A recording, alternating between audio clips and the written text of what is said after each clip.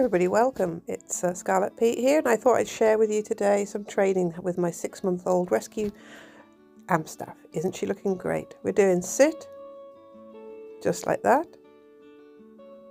down to a hand signal, a little bit of reward, and walk into heel. It's a really windy day this is, so I'm having to do a voiceover for you, otherwise you would be hearing me telling her what to do.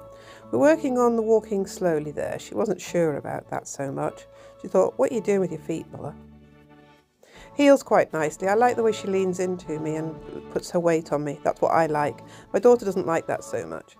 She's following my speed quite well, even with the distractions of the really high wind. Comes and follows when I ask her. I'm using a nice soft leather slip lead there, because I like to be able to just put them in my pocket or around my neck, out the way. Don't need a collar and lead. Asking her to lie down. Bit of reward for being such a clever girl. And taking off the lead. We've got the other animals around us and the pack. So she goes off for a little bit of a play. Socialising time.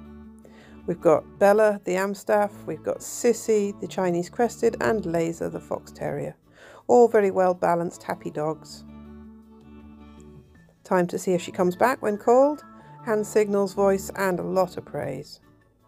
I'm pulling her into my side so that finally in the end she'll sit in front of me and then know her place is by my side. And a little repeat from further away. Keeping focused on me and pulling her to my side again. And off she goes. Playtime.